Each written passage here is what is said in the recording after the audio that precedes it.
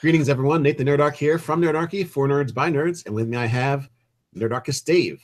Hey guys, what's And going on? do you want Oh, to say it, or do you want me to say it, Dave? well, guys, we're supposed to have Keith Baker on today, but we cannot find Keith Baker. So you have me and Nate today, possibly asking the questions we were. Maybe we can ramble off the list of questions we were going to ask Keith Baker. I don't know. Maybe he'll show up.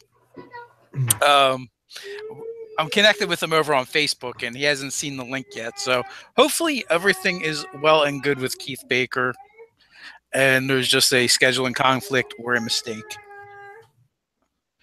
But that being said, here we are. This is our 13th. Maybe that's the problem.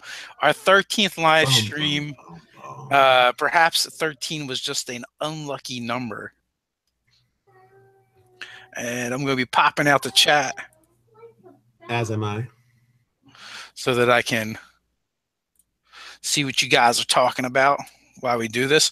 So one of the difficulties I'm realizing with bringing people on for the live chats is someone had made comments about us not reading, all the comments in the chat and the questions off. I feel like one of the real difficulties is when we actually have guests on, is like we want to talk to the guests and have them talk and stuff like that. So maybe we're not delving into the chat as much as we would like to. Yeah, like when I answered that Mystic question yesterday when DFC was here, I probably should have just waited. Yeah. Well, nah, it's fine. Like I like doing a mix of both, and for us, it's going to be a matter of figuring it out. And also, like I suppose too, like the bigger the guest is, the more it's going to be about them and what they're doing. Like I already confirmed, yesterday, Matt Colville is supposed to be here tomorrow, or not tomorrow, Friday, and then I'll shoot him a confirmation tomorrow just to be sure. And live and you learn. All right, so I've been spending all this time, guys, trying to schedule guests and get cool people on. But maybe one of the things I need to do as well is make sure I confirm the day before and make sure we're getting them on, because I feel really bad that Keith isn't here. And I told you guys he was going to be here, and I was really excited to talk to him because of all the campaign settings that have been published by Wizards of the Coast and TSR, Eberron is the one that I've run the most. So, and I've heard really good things about it. I haven't run or played in Eberron ever, but it sounds really awesome. Well, it was when Eberron came around, and I took a break from D&D for a while and just games in general that weren't video games, and when I came back, it wasn't like there was an Eberron game for me. So if there was one available, I would play in it if I had time, obviously. But Scott wants to know if we think Eberron will ever do another, or if Wizards of the Coast will ever do another world competition. That's hard to say. I don't think so. We actually entered a couple worlds. We entered the first incarnation of Ulfgania, and I entered my Shattered Realm world, which actually had a lot of like Eberron like elements in it, where it was definitely far off from your standard fantasy. So it says it's hard to pick out questions from the chat from you guys too, because you guys do a lot of talking to each other, which is cool. And Kyle, big mouth, big mouth intern. Changelings are awesome. Shifters are awesome. And Warforged is awesome. And I think Nate would have really dug the Kalistar. Yes. I was going to remake the Kalistar for 5th edition when I was doing my Sonic stuff, but I see Art Wood has one. Dun, dun, dun. He put it in the chat. Kyle asks, "Fight me, Dave." I don't know, man. You're kind of skinny and little. Well, this guy knows Tai Chi. You better watch it. I wouldn't actually say I know. I wouldn't actually say I know Tai Chi. I am taking Tai Chi lessons. I heard this guy's taking Tai Chi lessons. You better watch it. Yeah. But that being said, I do DM for a Kung Fu master, and I am friends with another kung fu master, if that counts. Now Oh the man! master So is where's now there? the student. Do you start off every campaign like that? Now the master is now the student. No, not really. He'd be like, "I will hit you, and you'll die 3 days later." No. So where's everybody coming to us from? Let's bust out the roll call early today.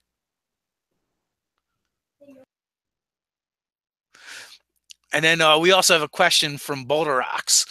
How would you go about having a paladin order that's lost its way and is now corrupted? That actually would be pretty fun to throw into a game. That would be. I'm sorry, I'm laughing about the chat. Scott, staff writer Scott's weighing in from Wilmington, but I know that's not where he's from. I don't know why that makes me laugh. So I've seen that trope done really fun in the Demon Wars saga from R.A. Salvatore. With the Order of Monks, where they basically had an offshoot after it was kind of corrupted by the demon dactyl. So you could do anything like that. We've done videos too about cults infiltrating a church and possibly creating an offshoot. The fact that they're paladins isn't really all that relevant. That's just that's how the organization is started. So from there you would just creep and their oaths would change. And I would say if you're going to have an order of paladins, those paladins are also going to have knights who are not anything except just a generic knight in the NPC monster manual section. Or is it the player's handbook monster manual section? Whatever the knight is back there. I would say a lot of them are knights, and you're going to also have some commoners as squires and things like that. Because if you make a Templar order, they've got a lot of people helping them out to make them be able to just do their holy knight swinging sword stuff. So make sure you include that kind of stuff. That's where the corruption could have maybe started, in fact, is like a cult infiltrating the assistants to the paladins. So I lost the chat. Here we go. Sorry, guys. I'm moving things around over here. So we got Cleveland, Ohio with staff writer Doug, Mr. Productions I guess that's short for Germany, where he's from. Scott, like I said, Wilmington, Orange County, California. We got Art Wood out of Phoenix. Sean Johnson, Washington State, upstate New York, Harrisville, nice, Illinois, Jersey as always. Maine, New York City, Texas, Tennessee, another Jersey, Syracuse, New York. We got some more into Ohio in the house, Michigan, Minneapolis, Minnesota, Florida, DC. Someone wants to know. I'll delve back in the Shadow Realm. It kind of dovetails nicely to the Eberron discussion we were supposed to have. Right. You did not miss the roll call. We're just doing it right now, my man. Nebraska, Florida, Ohio. We got Vermont, Texas, Washington State, Winston-Salem. Nice, guys, nice. So Shattered Realm was, I ran some games in it, and basically the premise of the game, the campaign setting, the world was, the world had already been destroyed. Ragnarok had happened. The apocalypse had happened. Armageddon happened. Hey, Mexico, what's going on, brother? Whatever you want to call it, it happened, right? And it literally blew the world apart. And what was left were these floating rings of land masses and floating islands. And everything in between them was called the Ether. And, in the center of this region were the Psi Lords, right?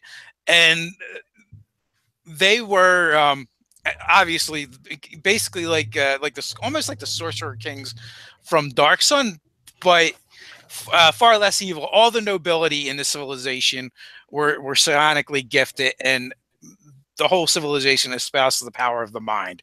Well, they had several rivals, one being the Sorcerer Kings, which were actually sorcerers. That part of humanity was just, and those races were just awash with sorcerous origins. And they were in conflict with the Side Lords. Then you also had the lands of the Ogre Thanes, which were basically, more intelligent ogres, basically ogre magi that I think I loosely based them kind of like an Aztec civilization culture. And they were also, at odds with both of them. And then wizards, wizard magic was actually kind of outlawed. And it was, basically they were seen as being those who would broker and brook deals with demons and devils. So they were considered fiendish or unclean, essentially. Then one of the things I had too was airships. So there was a certain tree that they would cut down that would actually float in the ether, so they could make ships out of this, and it would float. So that was in a nutshell. There were some steampunk elements in there. It wasn't really Arcanapunk the right way Eberron was. And that's it in a nutshell, which means I've lost the chat. So let me see what's going on over here, guys. Well, Scott Garibay would like us to see into the future of what D&D would have. Like, okay, so the D&D movie, if it were a huge hit, like 750 million or more, would that hurt or help the tabletop role-playing game? And why or why not? God damn it, Scott! You in that movie? You won't let it go. You're like a dog with a bone.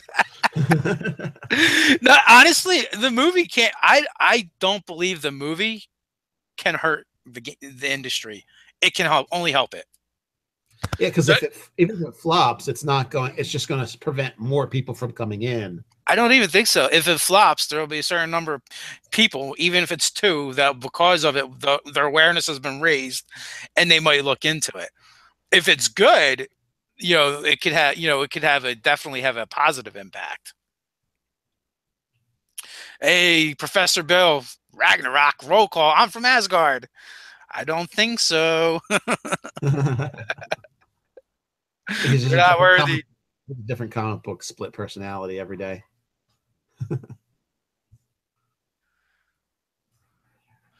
Let's see.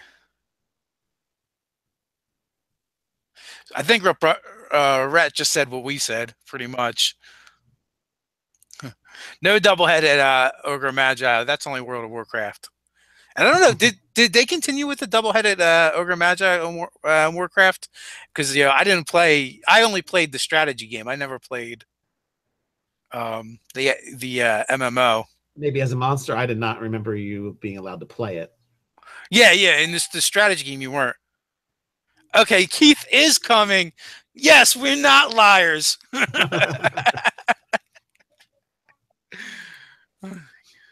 So, yeah, he just chimed in. And listen, Nerdarchy Dave has learned a valuable lesson. From now on, he will confirm prior to these things, just to be on the safe side. Did he give us a time? ASAP. Okay, cool. So any minute now, we will have Keith Baker in the house. Oh, they had symbiotes in Eberron? That's cool. Oh, yeah, they like magic items. And the Demon Dackles were so cool. Like, they did this whole thing with their version of the Far Realm. They had so many cool threats in Eberron that there was the Dreaming Dark.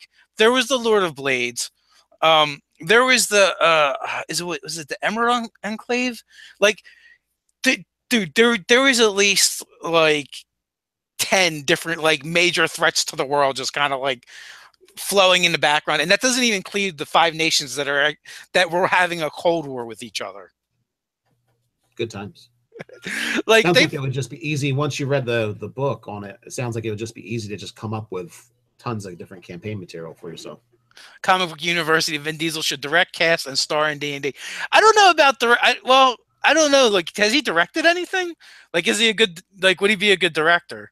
I like him as an actor. But those other things are specific jobs, and the question is, would he be good at them? No. Although he'd probably be better at Order of the Emerald Claw. That was the one I was thinking of. And then there was also like like this Council of Dragons that had their own secret agenda. And then there was the Prophecy of the Dragon.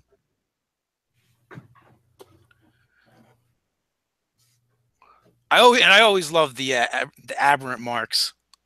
And then there was also like a storyline with them, like a terrorist organization.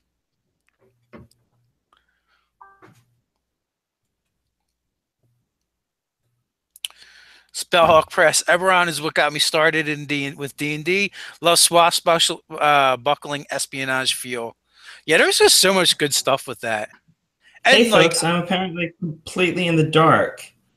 Hang on a second. I'll get some lights in here. Just a second. We have summoned and conjured the ghost of Baker. Shadow Keith. Yeah, awesome. Hey, Eric in South Dakota. Jeremy Irons should play the villain, and I don't know if they should really the Chamber. Yeah, that's exactly the dragons I was thinking of. I don't know if they really should associate anything from the early movies with the next one.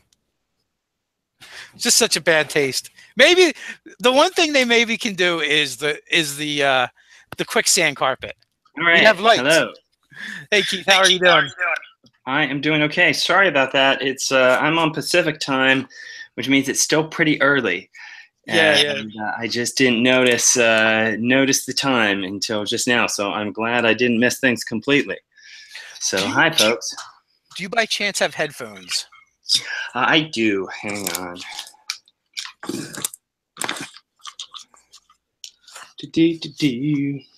Whoop. I'll put them around my hat. Cramping your style. I know. All right. I'll just take the hat off. People can see my head. It's crazy. It's crazy. Well, first of all, thanks for coming out. I appreciate it. And glad to be here. Again, sorry so late. I'm not a liar now, so that's good. And so Keith Baker, Eberron, you've done a bunch of board games. Gloom. Phoenix Dawn Command, very successful Kickstarter. Those are the things I know of, but mostly I know you for Eberron because you beat us when we entered the competition. But that was my sole goal, really. I was like, I'm getting those guys. They're going down. Yeah, so that was really cool, and you know, I guess like right now, I guess like you've done a lot of stuff, but what you're known for probably is Eberron, right? Like that's what everyone wants to talk about. The funny thing is, actually, you would think that, but it's actually Eberron or Gloom, because I also made a card game called Gloom that uses transparent plastic cards, and what I find, and that sold 500,000 copies, and what I find is people either know me for Gloom or they know me for Eberron, and very few people realize I did both. Nice. So basically, it depends on whether you're a board gamer or a tabletop role player. Precisely. But you also did, what is it, Horror from Atlantic City? The Doom that came to Atlantic City. Doom, that's it. Which was almost our Doom, since that was that was one of the worst Kickstarters in history. And basically a guy who said he was starting a game company. My friend Lee, who was the artist for Doom, sort of put his trust in him. We had the game that was basically completely done and ready to go to print. He raised $140,000 and essentially just took the money and spent it on a whole bunch of stuff. No, hookers and blow. So pretty much. But the game did come out. Yeah, well, basically he didn't do it, but then after he canceled it, Cryptozoic originally, and then they split off to Renegade. But yeah, Cryptozoic did it and gave everybody who backed it a free copy. And then recently, Renegade split off from Cryptozoic. They took Doom, and in fact, at the moment, in a couple of months, I've got a game based on the comic Scott Pilgrim that's going to be coming out with Renegade. Great, I like that series. That's cool. Yeah. So the reason why I brought up that particular game because we're out in New Jersey and literally live like 30 minutes from Atlantic City, so I just thought it was cool, and I had found that game before, and I didn't realize you had worked on it. I never looked at the designer, and it was only when I was doing a little research this morning I was like, oh, you actually did that game. No, I've done quite a few. So Doom that Came to Atlantic City, I have a copy within my eyeline right over there. Gloom, I just did a Kickstarter for a card game called Illimat that'll be coming out this summer as well. So yeah, and of course in the role-playing world, Phoenix Dawn Command came out last year. And so that's a thing I'm going to be doing more support for in the next couple of months. And if I remember correctly, Phoenix Dawn Command, that uses cards? Yeah, so Phoenix, it uses cards instead of dice. It is a traditional role-playing game. You know, you do have a character, you do have a game master, but essentially the thing I hate most in a die-based system is when you have the dramatic moment at the end, you're facing the villain, you make your big, you killed my father speech, you use your biggest attack, and you roll the 1. And you're just like, that is not how that scene was supposed to play out in the movie in my mind. And in Phoenix, everybody has a deck that is essentially your character capabilities. You have your class abilities sort of laid out in front of you. So those are persistent. But basically it means while things are random turn to turn, depending on what kind of hand you've drawn, you can look at your hand and know what can I accomplish right now. And so it means in that situation, I either know I can pull off the attack, even if I'm going to have to put a lot of resources behind it, or I know I can't. And then I'm not going to make the big speech. I'm going to figure out something else I can do until I get some more cards in my hand. So it's more yeah, go on. It's more about resource management. You know, essentially, it is just within the turn. It is a matter of you know what you're capable of. So it gives the player a little more narrative control because it means, again, I know if I can succeed or fail. Therefore, I'm going to role play the scene accordingly. The biggest other twist about Phoenix is a game in which death is actually the character advancement mechanism. Basically, your character can die and return up to 7 times. You have a pool of energy called sparks, and those you can burn both to do supernatural abilities or to push beyond the capability of your current cards. But when you run out of sparks, you die. So it is resource management, but it is also a matter of sacrifice. It is a question of saying you can basically buy success, but is this the right time? Is this the moment that sacrifice is worth it? When you die, you don't come back right away. You don't come back where you died. So it's very much Gandalf in Lord of the Rings, of saying we go into the dungeon, we run into a bunch of orcs, and we can handle that because we're badasses. We run into a troll. It's a pretty damn tough fight, but we'll make it through. When we hit the Balrog, it might have been our mission was to find out what the hell is going on here. Now we have, but we cannot beat it. It will simply kill us all. And now the question is, how do any of us get out of here? So someone saying, I'll hold the bridge, I'm going to take it down. They'll die. Again, Gandalf doesn't come back for a couple chapters, but he does come back, and when he does, he's stronger. That's very much the point of Phoenix, is that we may have a mission where we say, we're dropping you in this village, there's a zombie outbreak, you have 2 hours to contain it before it spreads too far to be contained. And as long as you can do it, it does not matter if you die in the process. But if you all fail, if you have a TPK, by the time you come back, it's too late. It's spread out of control. Now the story's not over. Now we're going to have to deal with the consequences of that failure. But the point is, again, it is a game where sacrifice is actually rewarded in part of the story. You know, who will be the person who holds the bridge? And that's a kind of moment where in a typical D&D game, I'm not going to make a dungeon where I'm just like, oh yeah, and the boss at the end will kill you all. You have no chance to fight him. You know, whereas in Phoenix, it's defeating him is not what the game is about. The game is about, again, accomplishing the mission, which may or may not always, mean total victory, as it were.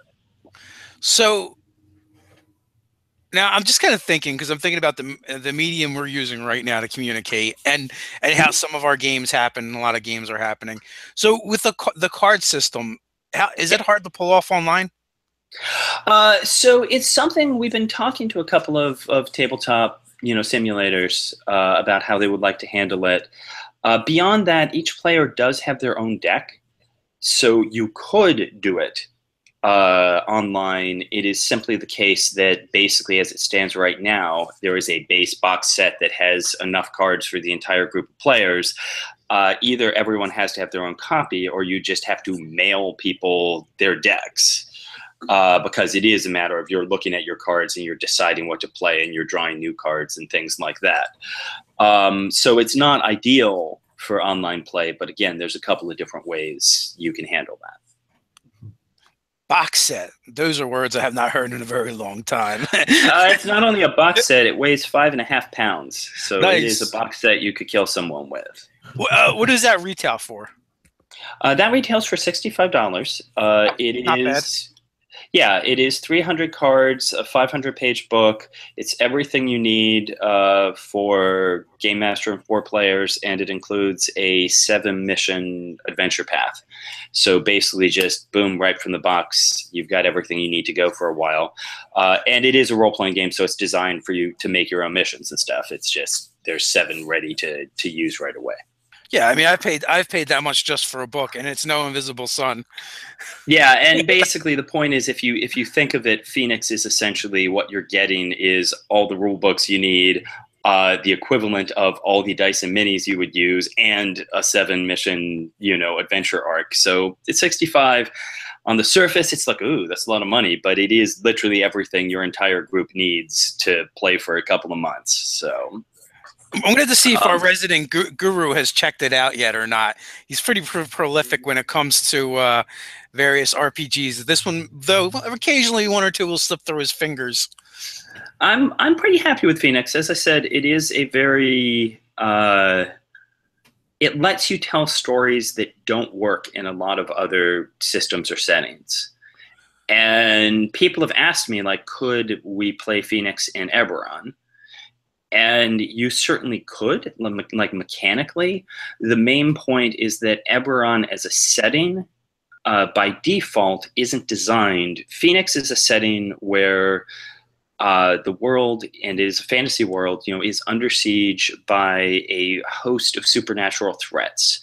We don't understand why it's happening. We don't know how they relate to each other. It's sort of if you mash up World War Z and Pacific Rim. All we know is things are getting worse and they're happening more frequently. And basically, as Phoenixes, you're the only people capable of taking on any of these threats.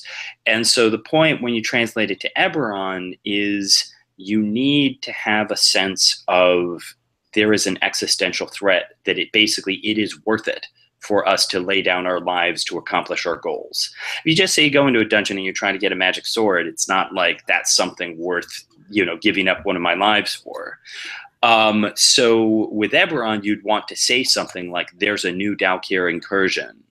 Or, you'd have to set up something where there is clearly a very dramatic threat. And Eberron certainly has, again, all the pieces for those sort of set around. It's just by default, the world is in a more passive, peaceful state. They're not directly in play. No, I totally get what you mean. We were actually having an Eberron discussion without you. Yeah, fair enough. And that's one of the things we were talking about is like, I'm like, there's like 10 different ways to destroy Eberron, just floating around.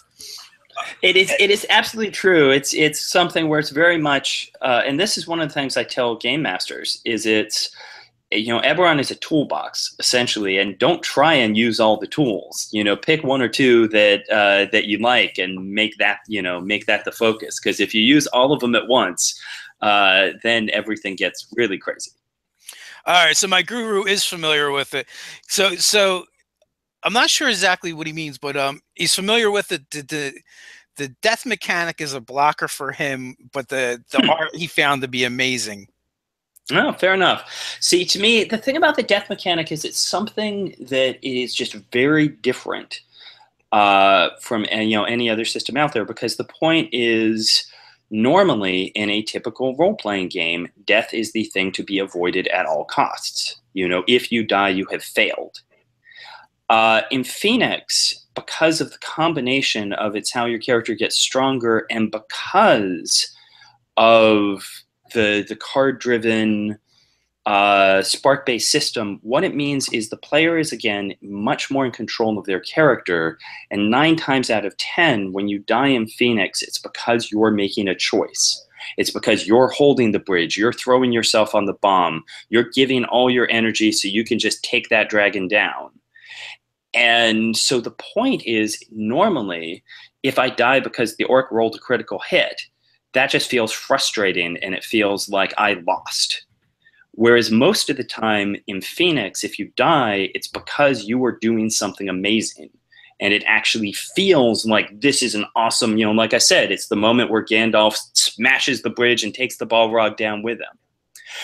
And so, like I said, from the outside, it sounds like, oh, my character dies all the time.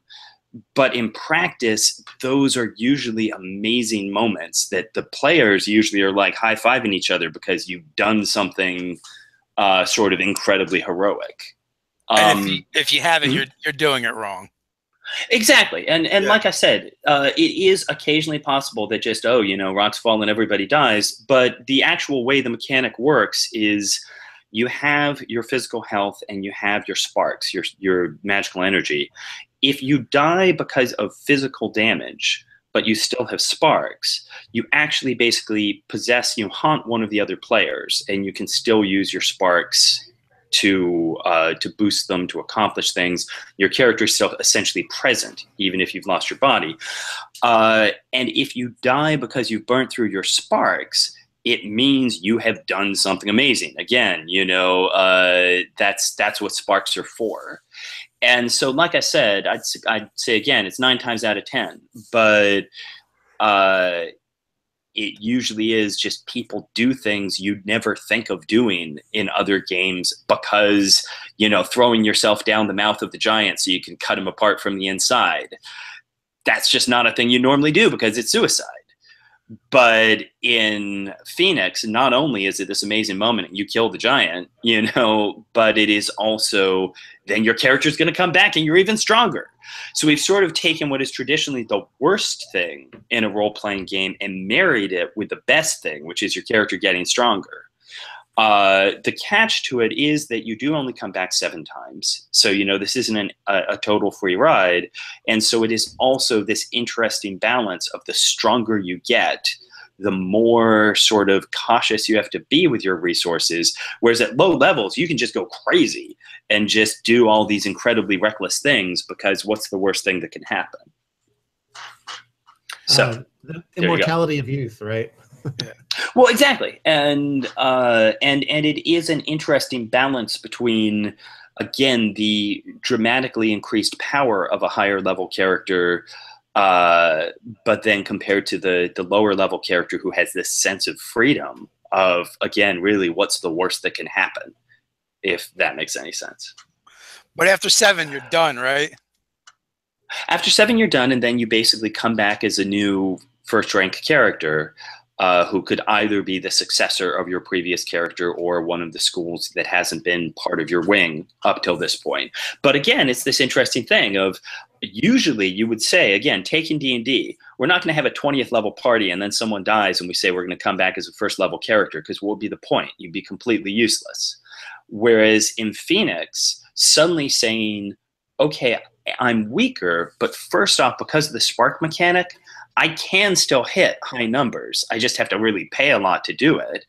And also, again, I suddenly have nothing to lose. I can throw myself on the bomb, whereas you can't. You'd have to disarm that bomb because you can't afford to lose another life. Whereas I can just say, don't worry about it, I got this, And so, as I said, it is just a very different sort of experience from the typical role-playing game, which was why I was so interested to make it, is just because, before Phoenix, I'd been working on just another setting. Since I can't do anything with Eberron until Wizards unlocks it, I've been working on another setting that was a fantasy setting, but it was totally system neutral. Everything okay? Yeah, no, I'm just looking at Oh, okay. the chat. Sorry. Oh, no worries. So anyhow, it was totally system neutral because basically there's a lot of good systems out there. I didn't really feel like, oh, the world needs another role-playing system. With Phoenix, once we had this idea, me and my co-designer, of death is how your character improves, we're like, okay, but that does need a different system because, again, it really is about the player needs to have that narrative control. It needs to be a choice, not just you died because you rolled a 1. And so, again, that's why we ended up making a new system, is because it really is entirely tied around how this type of story works. So, but you said also fantasy genre, right? It's totally fantasy genre. It's a lower magic setting by default than Eberron, because, you know, Eberron, of course, magic integrated society is really the foundation of the setting. In Phoenix, it is basically a world in which powerful magic exists, but it is dangerous and, you know, essentially, as it were, you could say it's not something that is reliable in a scientific manner, and that as a result has largely been suppressed by the dominant civilization. And so as Phoenixes, you are people who have powerful magical abilities, but, you know, that stands out in the world. This is why you're capable of doing this sort of thing, because we don't just have half a dozen wizards, you know, parked in Arcanics waiting to do things. Go on. So if you're a player character, essentially you're a player character because you have a higher calling, and that is you're a Phoenix. So like, yeah, I was checking out the Kickstarter, and you know, it said, you know, the players all have a reason to be together. There's no coming up with it. They're Phoenixes. This is what they do.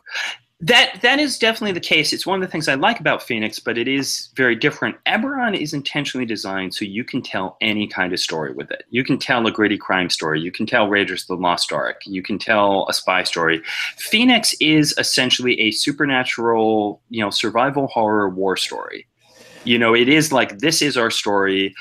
The players, as a player, you aren't born a Phoenix. You become a Phoenix by dying, going through spiritual trials, and basically fighting your way back. And so one of the parts of character creation is, who were you? How did you die? Why are you back? You know, what gave you the strength to make it through? But it is essentially saying, you know, think of this as Saving Private Ryan. This is a war movie.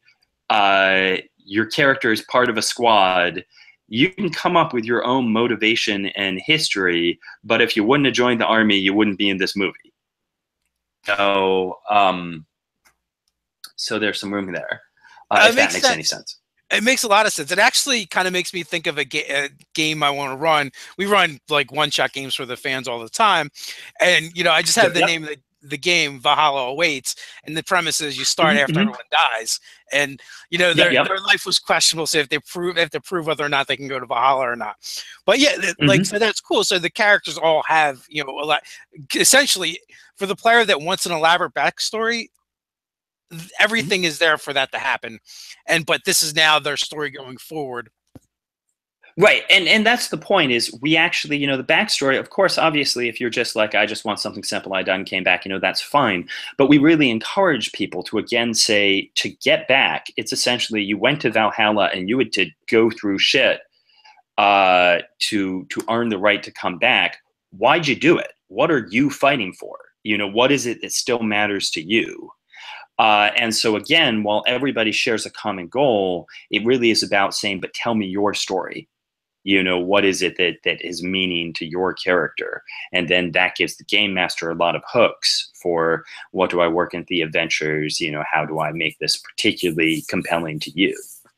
So are there standard tropes in there? Like, you know, like I guess in D&D terms, like your rogue, your warriors, your spellcasters. So that's an interesting sort of thing. Of course, yes, there are. There are basically 6 primary, what we call schools, that fall into those sort of things. But what actually defines your class, if you will, in Phoenix, is how you died and essentially what are the lessons you learned. So, for example, the Durant Phoenix died because they weren't tough enough or strong enough, and so they come back tougher. And they are the hardest phoenixes to kill. And so they are sort of equal parts fighter and warlord. You know, they are the tank, but they also have some combat leadership abilities they can use. But the whole point is it's because your thing was, I need to be tougher. The Shrouded Phoenix died because of secrets. And so they are essentially the rogue, and they can either focus on being hidden, or they can focus on uncovering secret things, and, you know, sort of equal parts sort of assassin and detective. The Elemental Phoenix is your sorcerer wizard, blow the crap out of everything with fire and lightning. The Devoted is the support healer. But the Devoted, basically, the only way you heal in Phoenix is, you know, there's no cure light wounds where you just snap and the damage is gone. The Devoted can take wounds from another player, but then they have them.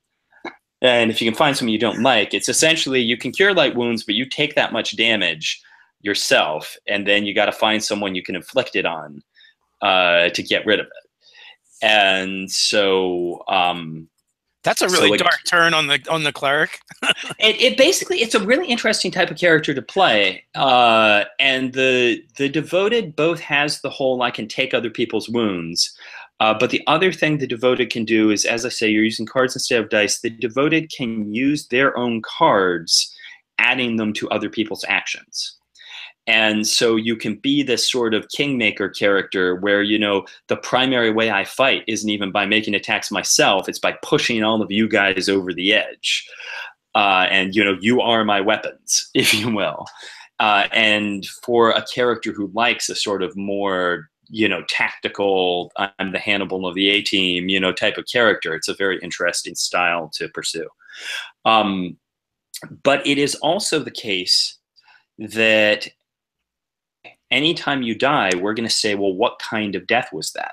What are you taking away from it? And that will determine which school you get your new lessons from. There's a very big difference based on your first death. So essentially, there's a huge difference between someone who takes a level of who starts as a fighter and then takes a level of wizard, and someone who starts as a wizard but then takes a level of fighter. Nonetheless, you know, if my first death was Durant, I'll always be a Durant Phoenix, but I could then die 4 devoted deaths because my character is just all about sacrificing himself for others. And that will make me a very different character. You know, essentially it's multi-classing based on the story of what actually happened. So it's very, you know, as I said, I don't mean to monopolize all our time here talking about Phoenix, but it is something that I'm very happy with. Well, I would imagine, you know, you're going to be passionate about it. You made the game after all. So, absolutely. You know, it took 3 years. Yeah.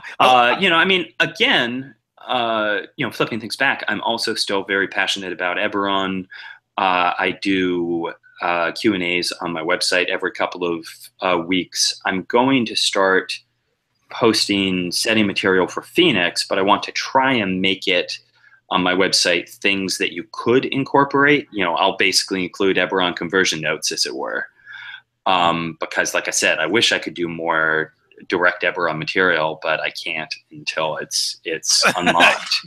Yes, I totally understand. So, so are there any rumblings or rumors? Like I've heard them talk about stuff, but I don't know if they're talking with you about stuff. It's, you know, it's sage advice.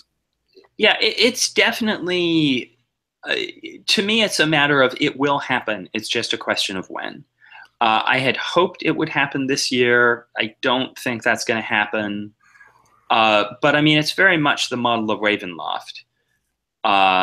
You know, it's the sooner or later, I think they will open it up. You know, they'll do a thing and they'll open it up for the DMs Guild. But like I said, I don't think it's going to be this year. So right. Could be next year, could be 2 years, who knows? But it's the only setting I'm really waiting for. Like the other ones are nice and I like, but like Eberron is the only setting I ever played in that wasn't a homebrew.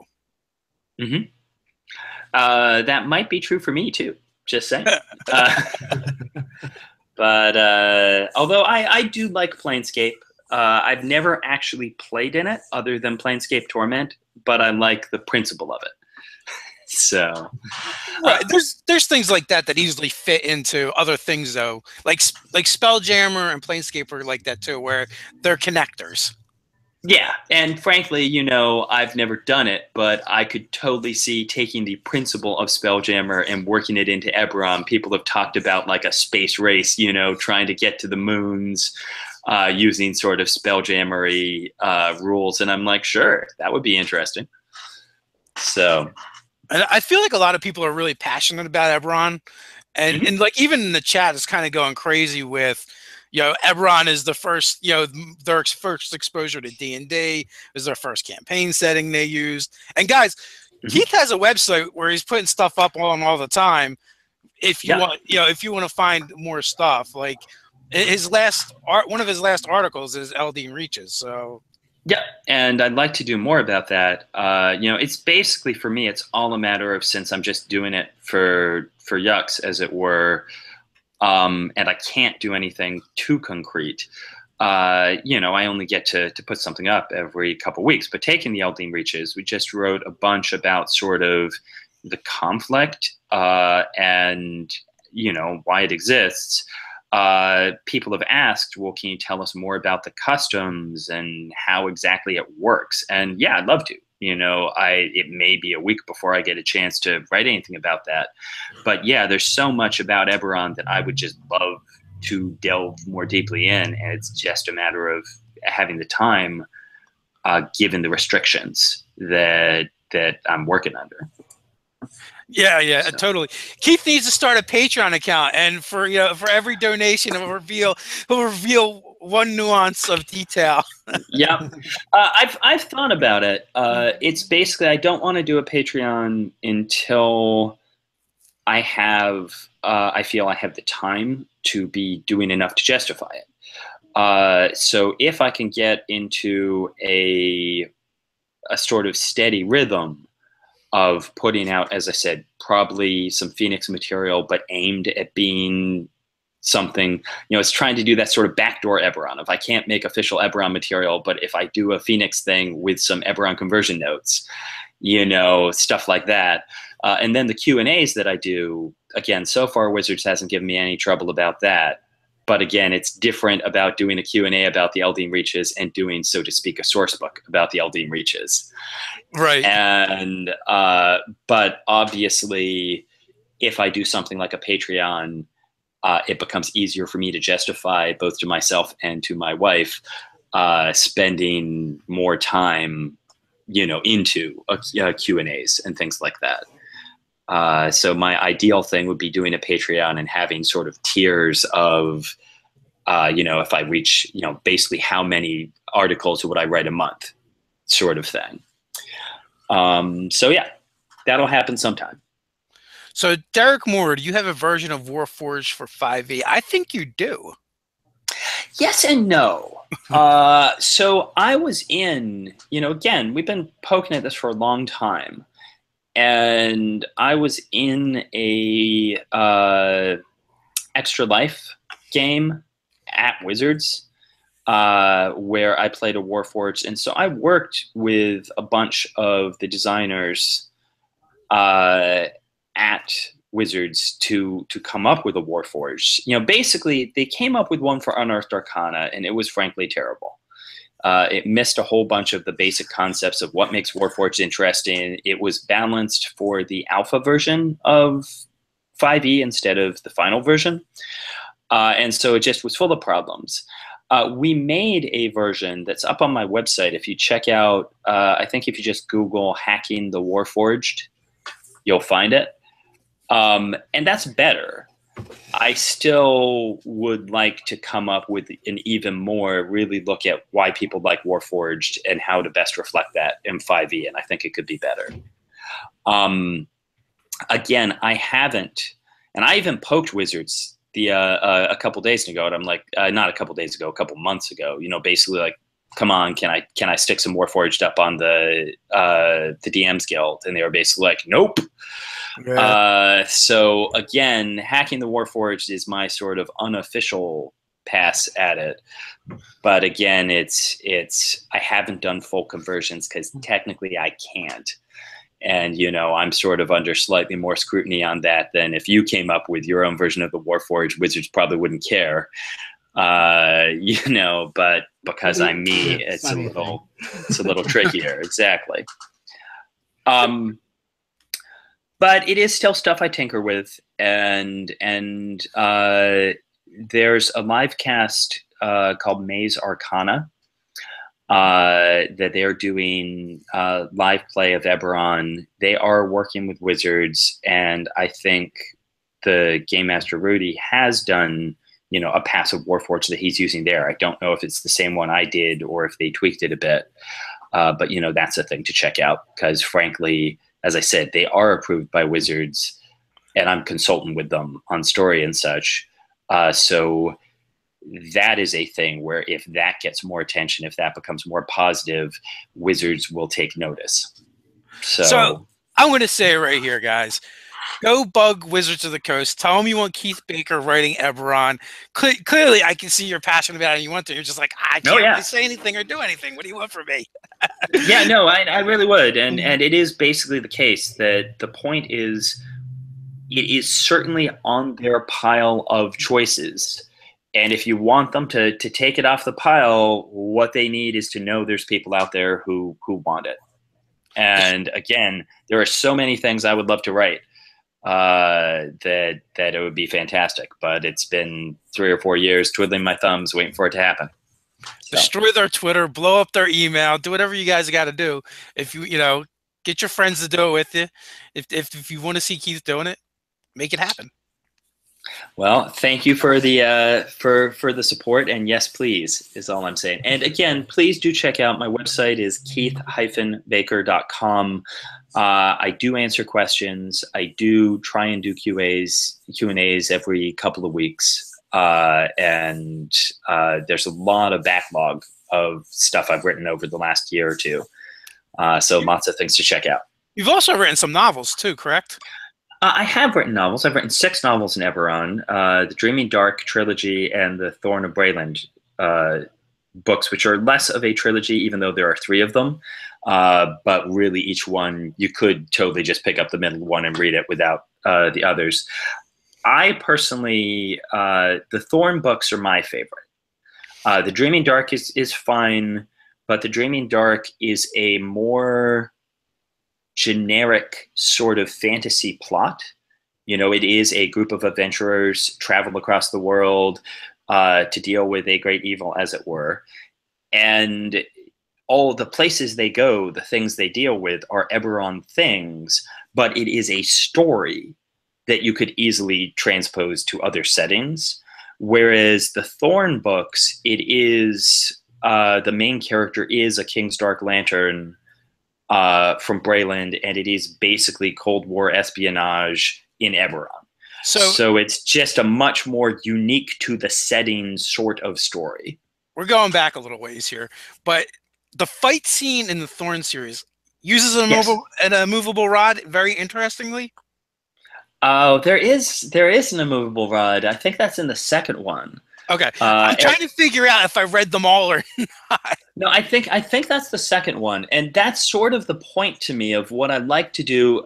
I'm stubborn about the fact that anything a character does in one of my novels, I can't explain how that is possible.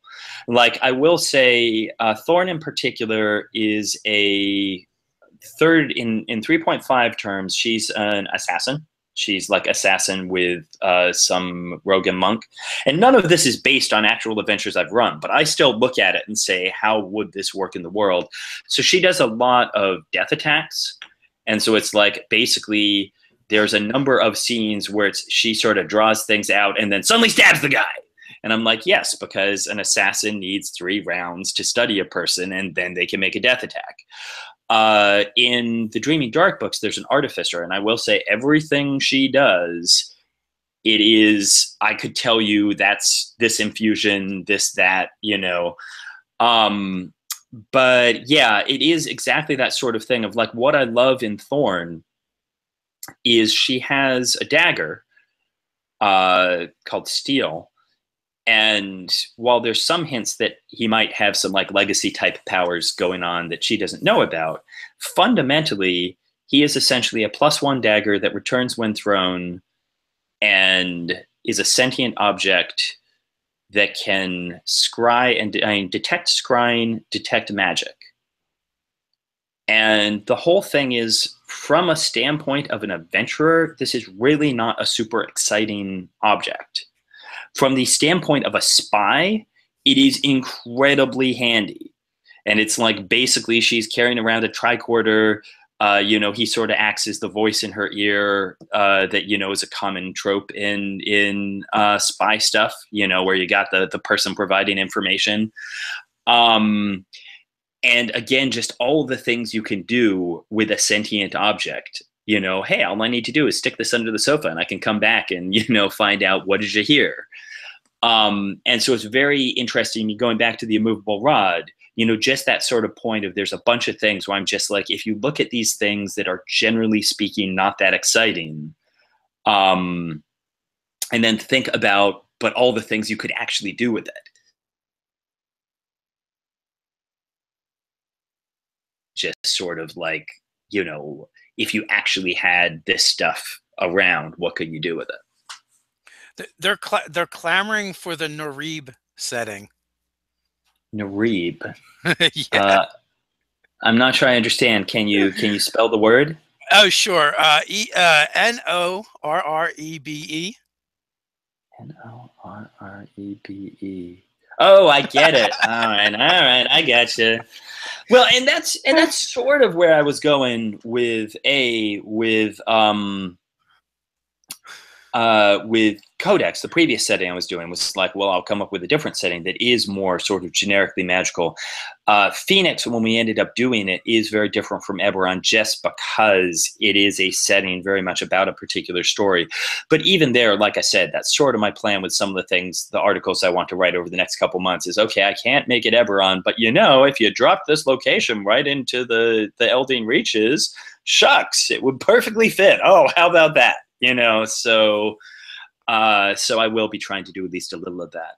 But yeah, it is the sort of, it's true. I could sneakily put up, and I might even do this, it's something to think about is there's nothing stopping me from putting something up on the DM's Guild that's like spell forged, or something like that. And what do you know? It's a construct race that has nothing to do with, so that's not a bad idea, honestly, to do some generic-y, hey, what do you know? This is a race of shape-changing folks who we won't call changelings. But that's true. I think I could do that potentially.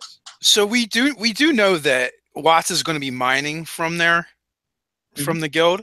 Maybe if you were to put stuff up there and there was that much demand for it, maybe it would help get things flowing a little bit. It's not a bad idea. As I say, at the moment, I've been focused on Phoenix and Illimat, but I hadn't really thought honestly about that. Hey, let's just make generic versions of the Eberron races or something just because I want to do it legitimately. But it's true. I really don't think there's anything, again, I think if I make so to speak, a sentient golem race, even if I don't have the backstory in there, I don't think there's anything really that is illegal about that. So might just do that. Interesting. There we go. You guys heard it here first on Nerdarchy. Yep, it's true. And that would give you a good lead into like when a whole bunch of people are downloading it or purchasing it from the DM's Guild. Right, exactly. That's exactly desire.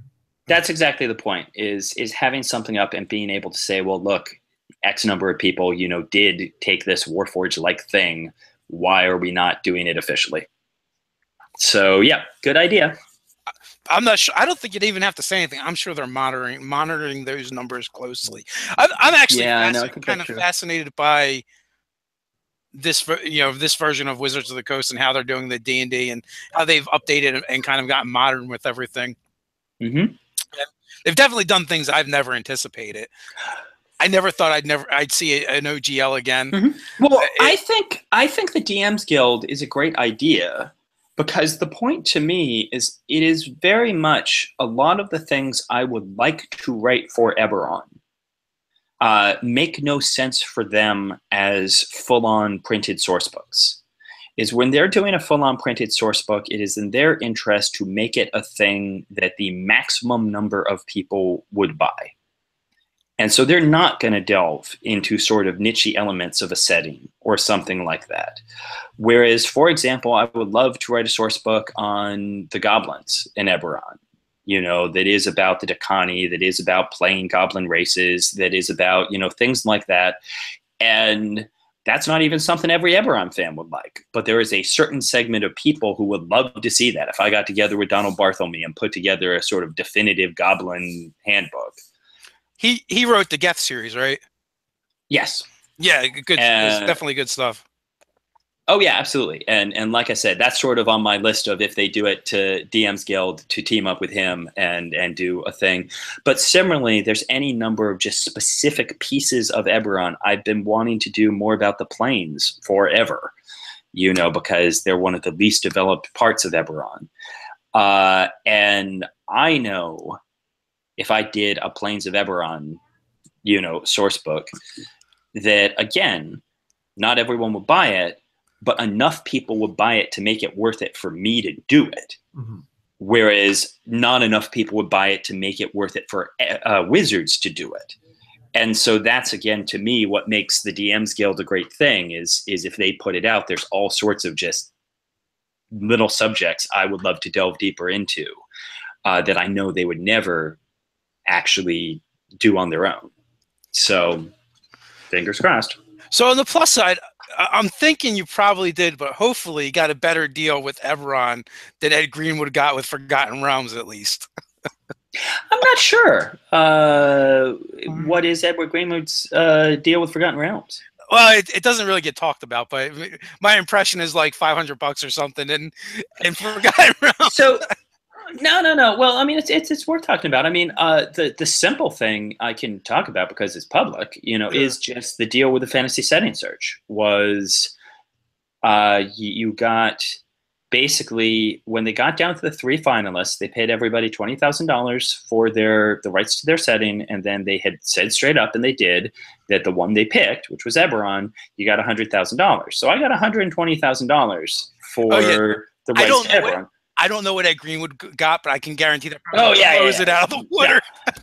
Yeah. And that's what I'm saying is a lot of people are like, well, how could you, sell the whole world? And I'm like, because $120,000 is a lot of money for a freelance game designer,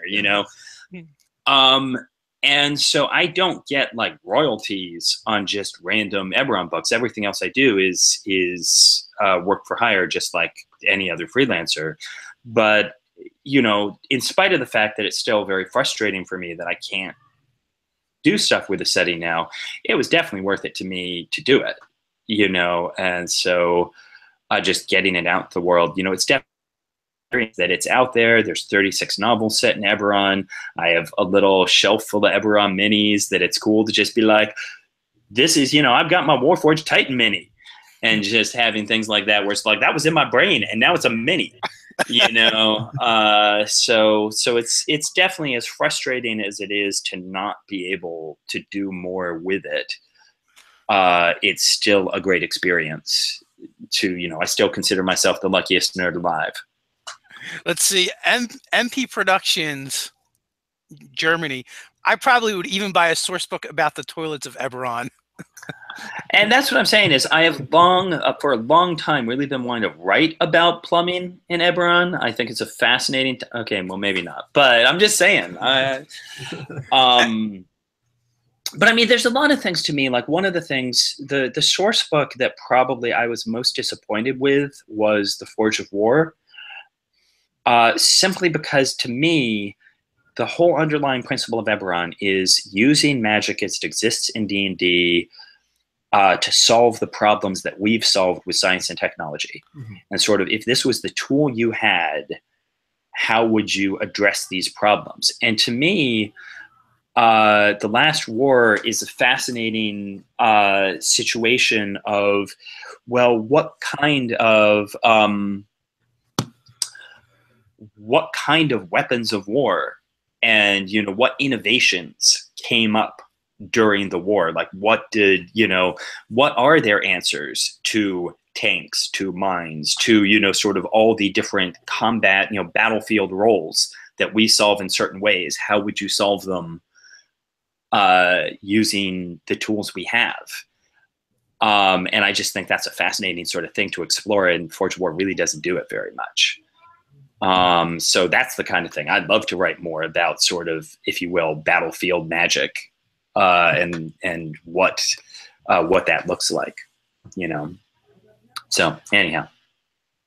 So how much of the core, like, Eberron is you?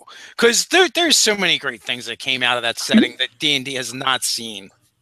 You'd have to bring up specifics for me to say for certain. So basically, I wrote the 100-page core of the setting. Then I went up to Wizards and sat in a room for a week with James Wyatt, Chris Perkins, and Bill Slavacek. And we just brainstormed stuff. Because, of course, you know, when I was writing it, I was all on my own. I didn't even know what they liked. And there was a lot of just fantastic things that evolved in that week that are now concrete parts of the setting. So, you know, again, that I was certainly part of, but that I'd say, you know, one of the big examples that comes to me is the Talenta halflings riding around on dinosaurs. That totally, you know, I had them as a nomadic culture, but we were basically sitting in that room saying, okay, but what's something really more interesting for them to be nomads, you know, to nomads with a twist?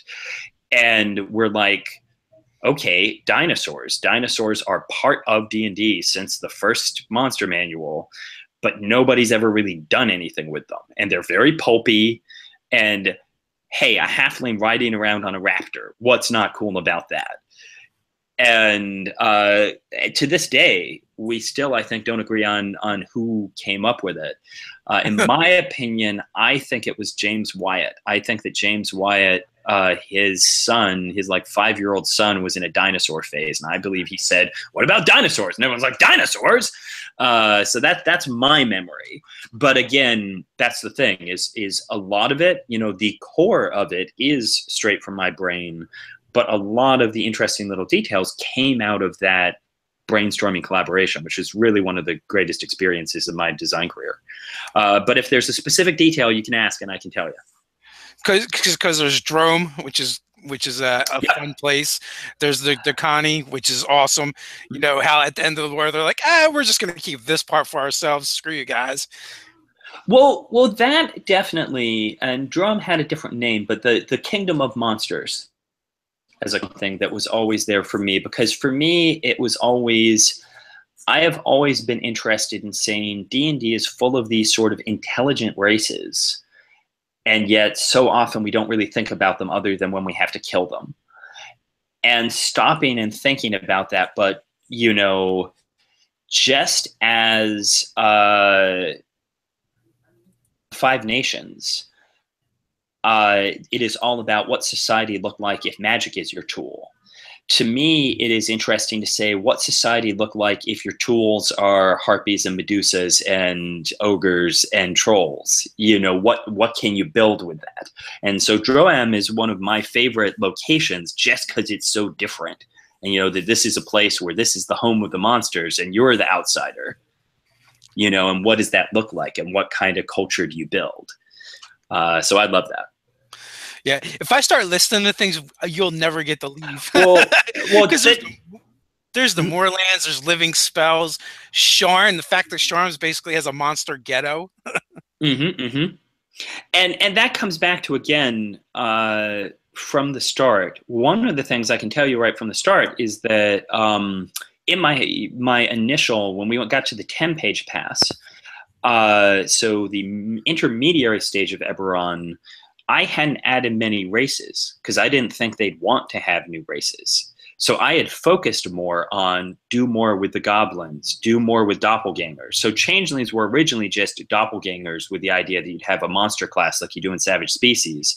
And they decided it would be easier to make an EL, you know, a CR +0 sort of half doppelganger, which is what changelings are.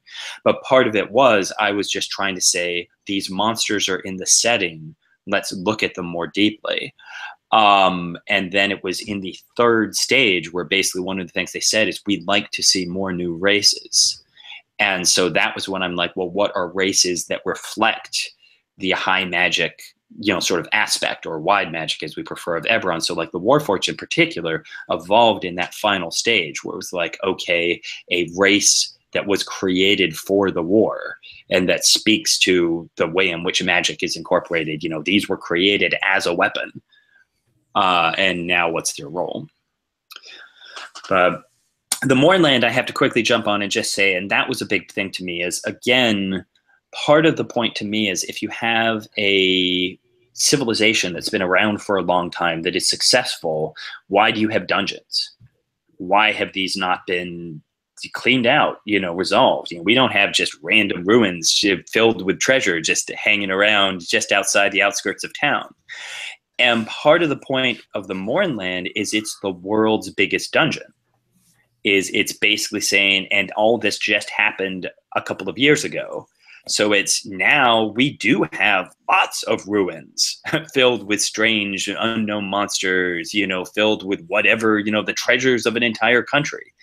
And so as a way to say, let's take what was both the Mournland and the last way to let's take what has been a successful, civilized nation, and let's just throw it into chaos and drop a gigantic dungeon right in the middle of it. And so that creates a whole lot of opportunity for adventure and such that, like I said, you wouldn't necessarily find just walking around the US today, But if you suddenly say, hey, we just turned the Midwest into a dungeon, well, now things got interesting. Nice. Now you're giving me ideas. No. So as far as I know, what happened to Seer has never been revealed, right? That's correct. It never will be.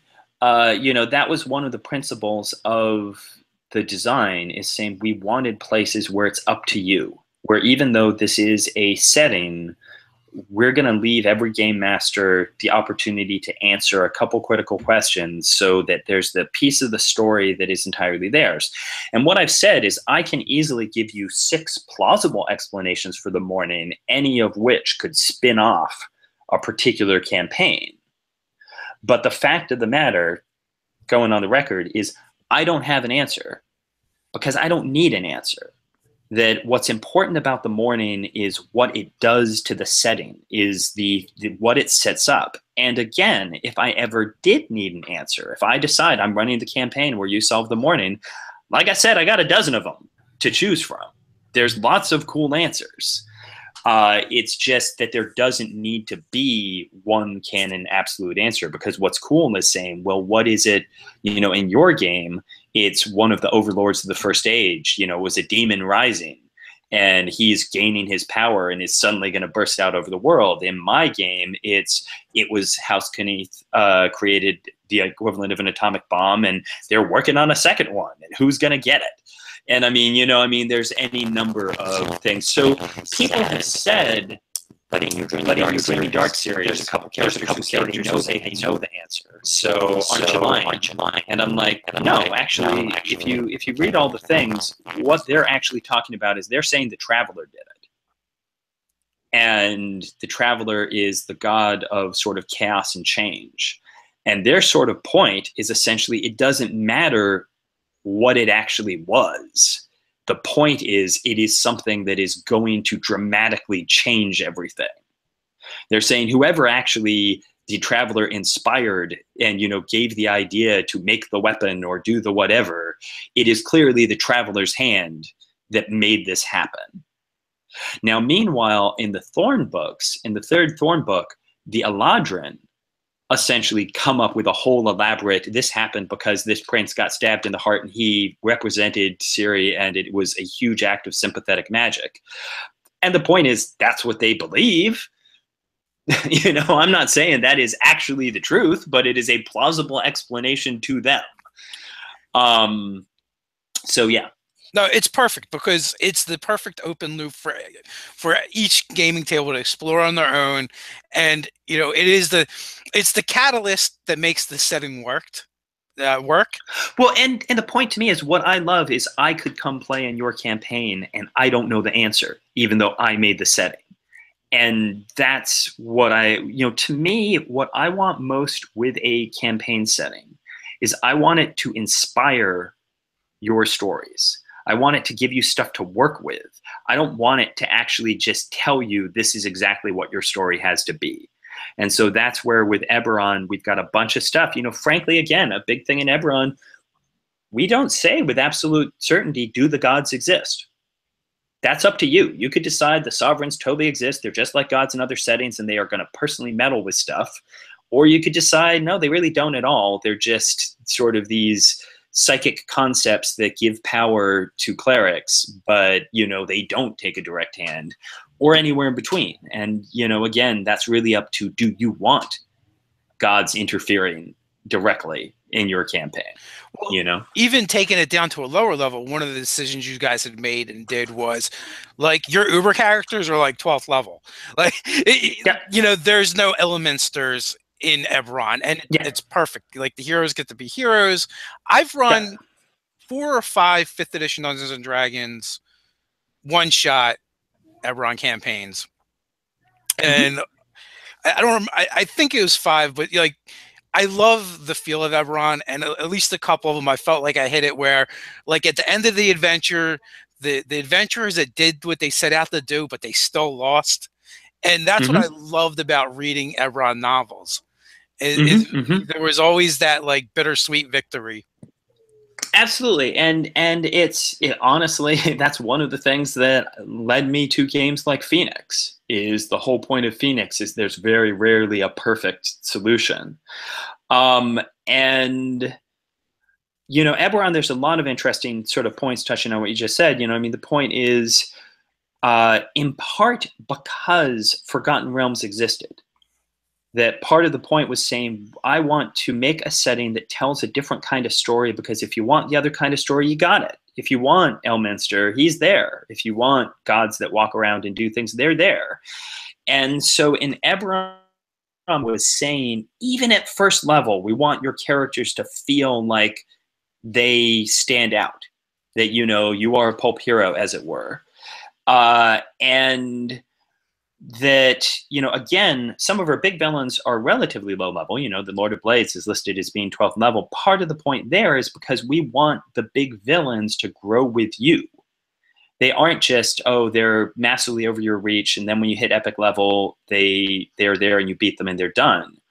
We want ideas of characters like the Lord of Blades to be someone who, even as you become tougher, he's becoming tougher too. Dr. Doom, it's not like the Fantastic Four gained a level and suddenly he's pointless.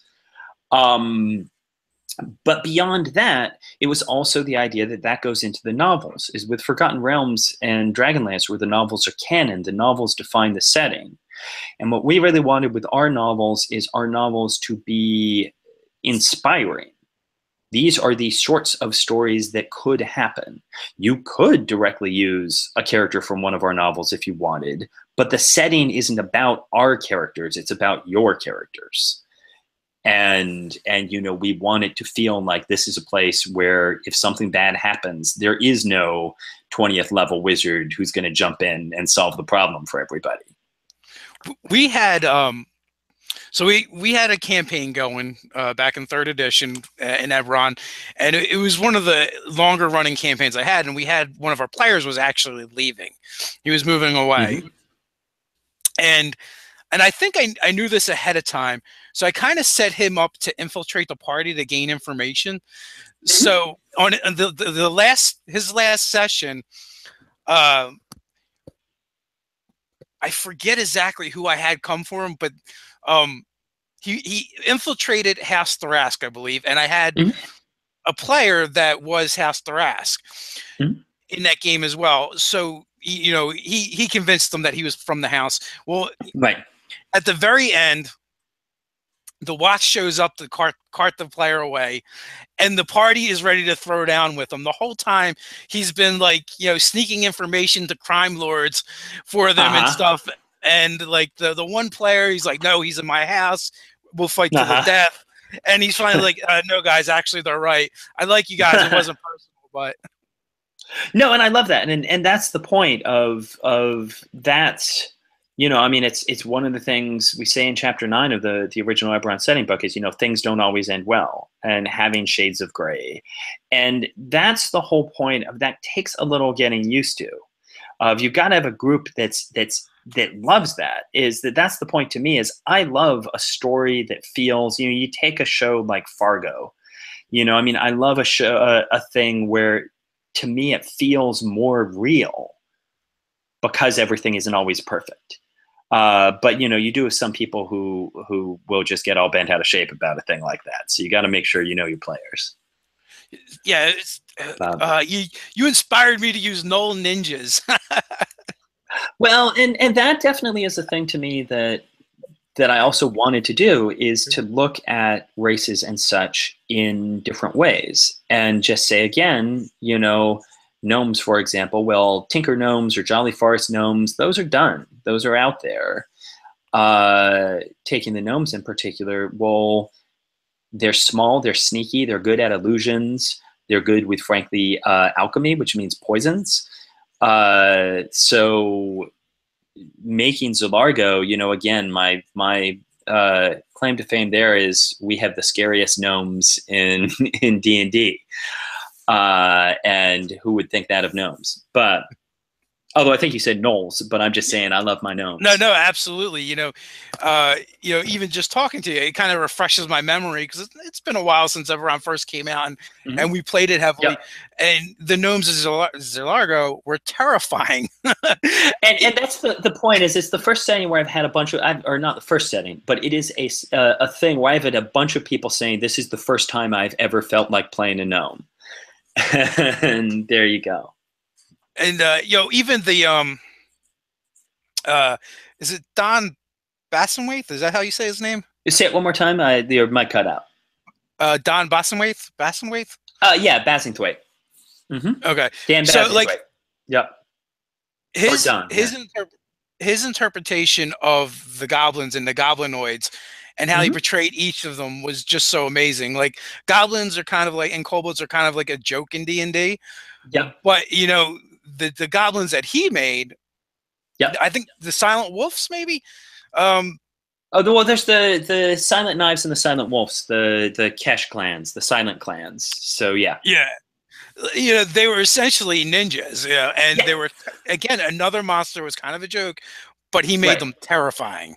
Right, it's the Shurak Kesh. And that was actually one of the things, because the goblins are one of my favorite parts of the setting. And so it was one of the things when he started doing the trilogy, I'm like, oh, you beat me to it. Because again, but he's done a great job with them. But that was the same point to me of the Dakani in general, of just saying goblins are essentially no different from humans. You know, there is nothing about, you know, and they're supposed to be very martial, you know, at least the hobgoblins. And so it's like, why can't you have a goblin civilization that is as impressive as any human civilization? You know, why have they never sort of risen to that sort of level? And so taking the Dakani and saying essentially our Roman Empire was goblins. And so, and one of the one shots I've done at cons is to simply say, here you go, you're a unit of Dakani, you know, you're part of the Kesh Valar, you've got your Charat Kesh Goblin Assassin, you've got your, you know, Bugbear, Berserker Warrior, you know, and sort of saying you're the Goblin A-Team, you know, and it's a thing I still think, even at Wizards, a lot of people don't really get why this is compelling. You know, and I'm like, but it's interesting, you know, in part, even when you're using them as villains, heroes are measured by villains, and the more badass the villains are, the cooler your world feels, you know. So yeah, having the goblin again, who feels like, oh, nobody takes, you know, goblins aren't dangerous, and then having that goblin be a badass, you're like, oh, holy shit, didn't see that coming. I would like to say too, Eberron kind of put the like one of the final nails in the coffin at Wizards of the Coast when it comes to writing for novels. Like after after like that contingent kind of went out, like the stuff they started putting out was just not good. They put out, and you know, I know it's subjective, and But for the most part, like, so RA would come in and he'd write some novels, but a lot of the guys that were writing for him before weren't. And I want to say after that, like with fourth edition, the writers they brought in, they only put out one book that I read and I was fantastic. And and of course it was because it was Mel Autumn, and that was Sooner Dead, and it was Gamma World, and he must have written it just because he wanted to write about Gamma World. I can't imagine. It's a fun setting. I can't imagine they could afford him, based off of the writing they were bringing in afterwards. Just my opinion. So I do have to get back to work soon. Okay, so are there any particular? Yeah, are there any particular questions you want to hit or subjects you want to hit before I go? We covered a pretty wide gambit. We finally got back to Eberron, which I'm fine with Phoenix Command, and I like hearing about new games. But we have some pushy fans out there, Artwood. No, that's what I'm saying. I definitely love talking about Eberron. Again, definitely check out my website and send questions to me. There's a contact button there. But as I said, I could do one or two more questions if you want to hit anything before I go. You got anything, Nate? I've been doing all the talking. If not, we will free you up. No, I've enjoyed the conversation. I've just been listening and absorbing it all. Cool. Yeah. Go on. I want to thank you for coming on. We really do appreciate it. I'm a huge fan of Eberron. I'm a huge fan of your work, and I want to start checking out this other the Phoenix Command as well. Yeah, no, and I'm definitely happy to come back at some point in the future and talk more because I love talking. Just things are a little crazy right now. So again, sorry I was late. No big deal. And if you do decide to go in the DMs Guild with Norib, let us know, and we'll definitely help get the word out for you. I definitely will. And yeah, as soon as some time clears up, I think I'll probably do that because why not? So okay. All right. With that, guys, until next time, stay nerdy. All right. Take care. Yeah, he put in the chat. Kyle asks, "Fight me, Dave." I don't know, man. You're kind of skinny and little. well, this guy knows Tai Chi. You better watch it. I wouldn't actually say I know. I wouldn't actually say I know Tai Chi. I am taking Tai Chi lessons. I heard this guy's taking Tai Chi lessons. You better watch it. Yeah.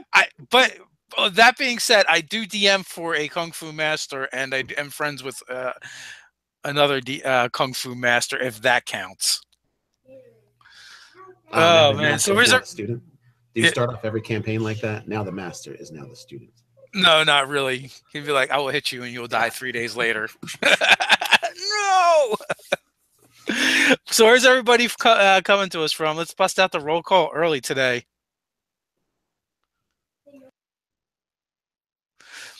And then we also have a question from Boulder Rocks. How would you go about having a paladin order that's lost its way and is now corrupted?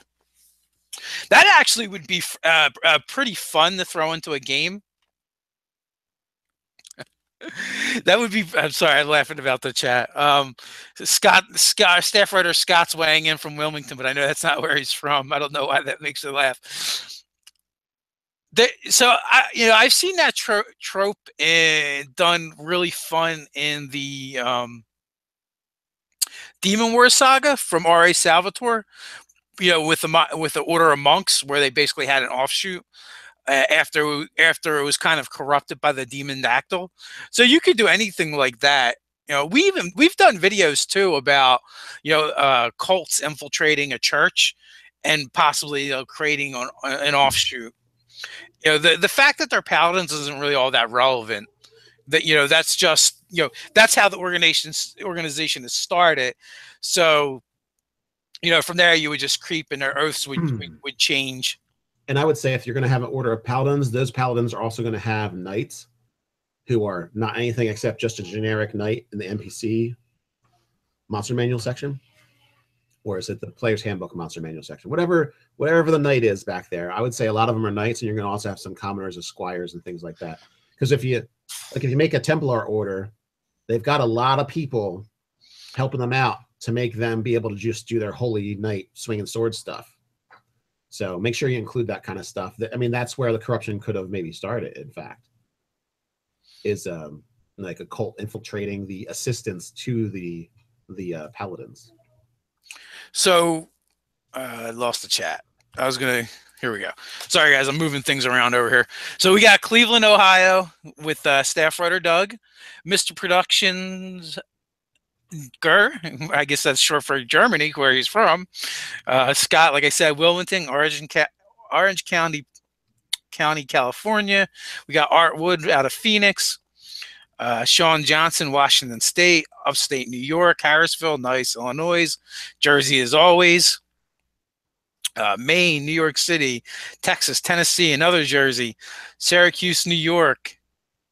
We got some more into Ohio in the house, Michigan, Minneapolis, Minnesota, Florida, DC. Someone wants to know. I'll delve back in the Shattered Realm. It kind of dovetails nicely to the Eberron discussion we were supposed to have. Right. You did not miss the roll call. We're just doing it right now, my man. Nebraska, Florida, Ohio. We got Vermont, Texas, Washington State, Winston-Salem. Nice, guys, nice.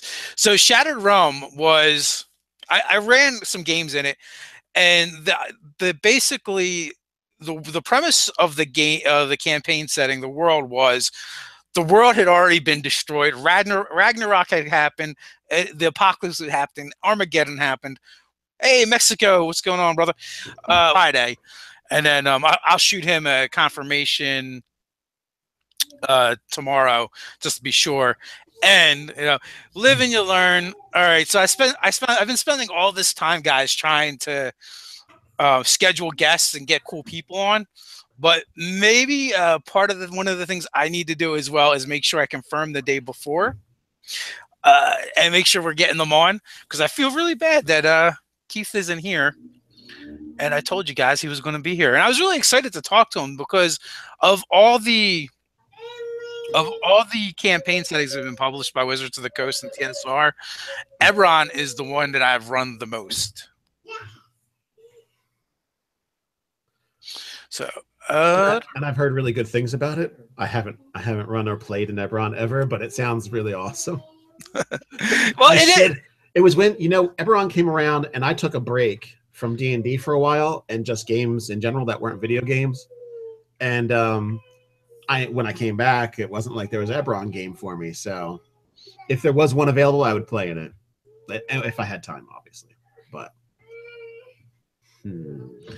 Scott wants to know if we think Eberron will ever do another, or if Wizards of the Coast will ever do another world competition. That's hard to say. I don't think so. We actually entered a couple worlds. We entered the first incarnation of Wolfganian. I entered my Shattered Realm world, which actually had a lot of like Eberron like elements in it, where it was definitely far off from your standard fantasy.